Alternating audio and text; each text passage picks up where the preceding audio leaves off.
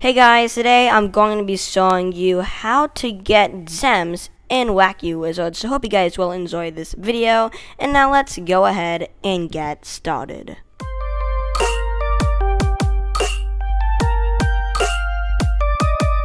Okay, so all you have to do to get the gems is you're gonna have to wait until Mr. Wet spawns, and there should be like a countdown timer somewhere.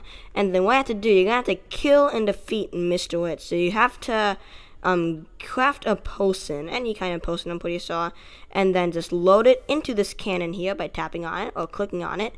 It's gonna throw your potion at Mr. Wet, and eventually he's gonna die. So yeah, you can see this can keep on throwing the potions at him. He will attack you every once in a while, and also some other people, so you do have to dodge his attacks. As you can see, he's attacking me right now, so you do have to dodge some of those attacks, but eventually he will die. He will gain health as time goes on, though, as you can see.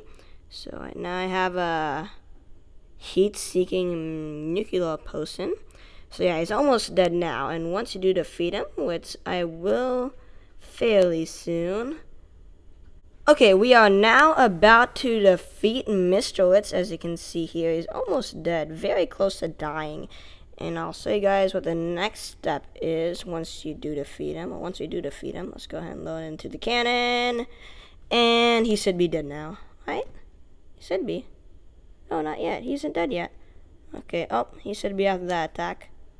There you go, and as you can see, once he's dead, you're going to have to go to where he died, and you'll see these eyeballs. You're going to pick up one of these eyeballs, and you're going to go ahead and follow the arrow showing you where to go. You're going to have to go over to this little area right here, and then walk into the house, talk to the wizard, Oz the wizard, and then,